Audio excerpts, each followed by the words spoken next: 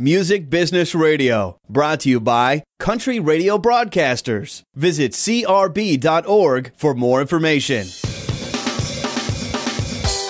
From Music City, USA, it's David Hooper and Music Business Radio.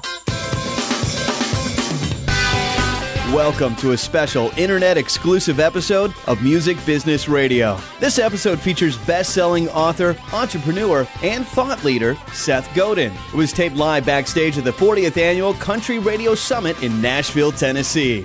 Now here's your host, David Hooper, with Seth Godin. David Hooper here, Music Business Radio. I'm backstage in the Green Room Country Radio Seminar. And with me, Seth Godin. He's a best-selling author, entrepreneur, and agent of change. I'm really excited that you came to Nashville because you're here at Country Radio Seminar. And, some of the music industry isn't really, they're kind of scared of change. So it was pretty gutsy for them to bring you in. I would say every industry is scared of change. What happens is you're successful doing one thing, and then another thing comes along. It's very tempting to say, well, I like doing this thing I'm successful at. Why should I give up being successful to try something where I probably won't be? Right. And it's human nature to want to not change. It's human nature to rebuild your house in New Orleans instead of moving someplace where there isn't going to be another hurricane. Right. And my job is to provoke and tantalize and argue a little bit so that people can change when it's easy as opposed to when it's too late. Right, absolutely. Well, there's a saying that says, if you want to keep getting what you've been getting, keep doing what you've been doing.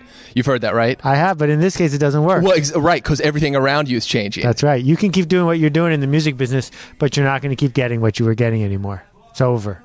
The music industry is focused on the industry part, not so much on the music part. That was a quote from you. Yeah. Explain. Well, I think that it is without argument that there is more music being listened to by more people more often today than any time in the history of mankind.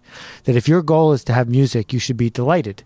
The industry people are upset because they liked radio the way it was, and they don't understand that the internet is the biggest radio station of all time.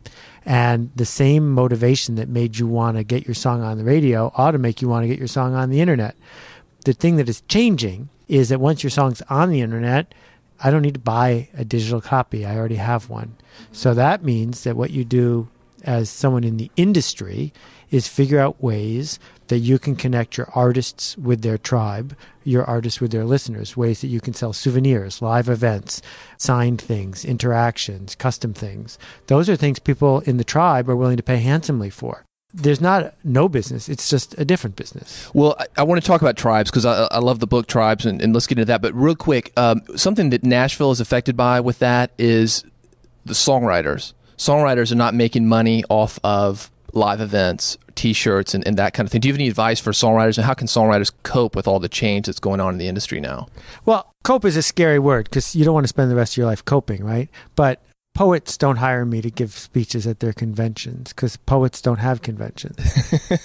There isn't a shortage of poetry, though. There's just no business for poets. Right. And unfortunately, in a world where the consumer sees the tribal leader as the performer, not the songwriter, the business of songwriting is going to change. And it's not necessarily going to get better, certainly not in the short run, because all the contracts, all the systems, everything that has been put in place over the last 100 years has been built around the mechanical license, been built around someone paying when a physical item changed hands or when something got played on a BMI or ASCAP kind of place. Right. Well, when it's played on the internet for free, there's no money changing hands, and so it's really hard to get a commission on that. Mm-hmm. And I'm not saying we don't need songs. We do need songs. I'm just saying that society may have decided they're not going to pay for them the way they used to. And it may be that that thing you're good at has to be your avocation, not the thing to pay your mortgage. And it's not my fault, and I'm sorry it is that way, but maybe embracing that reality and realizing that that's a good reason to have your own tribe. That's a good reason to get in front of the microphone. That's a good reason to have a different kind of day job maybe is better than just cursing the fact that the world changed under you.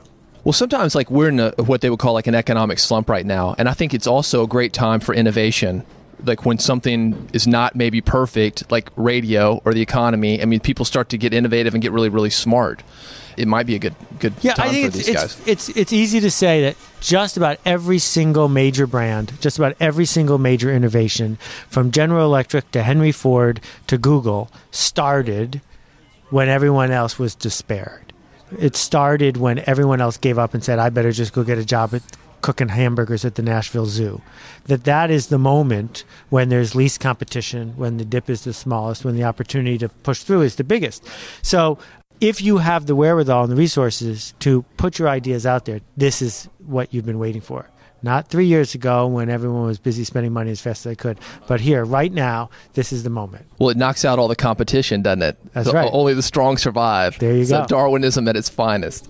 Talk about tribes. You got a book called Tribes, and explain the concept for everybody. Well, we've had tribes for 75,000 years. A tribe is a group of people who align for self-interest because they like the connection to protect themselves from saber-toothed tigers, whatever. If you were in a tribe, you were more likely to survive because a loner can be easily picked off. So for a long time, we've had a work tribe, the people you work with, the spiritual tribe for Sundays or whatever, and the community tribe.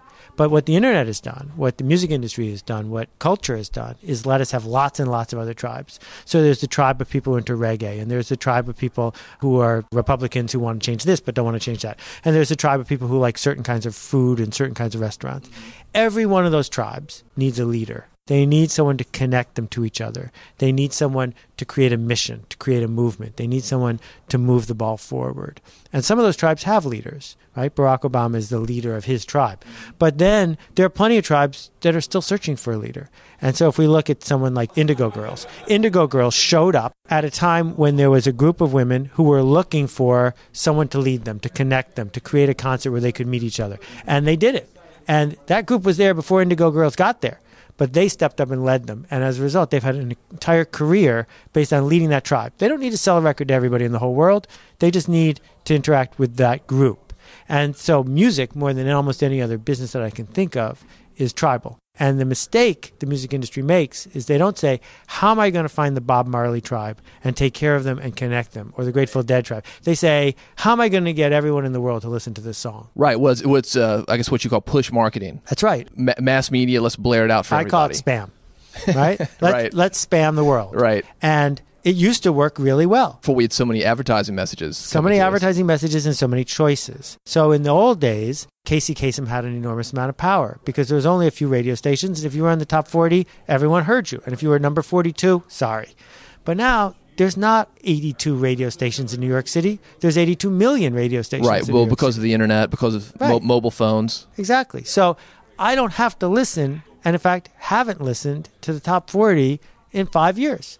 Because I don't have to. And so you can't spam your way into my attention anymore because you're invisible. Well, and plus, I guess just from a creative side, so many more people are making music now. It's easier than ever to put out a CD. You don't even have to put out a CD. You can just record it and release it digitally. That's right. So not only is it cheaper, it's faster, and there's no barrier. That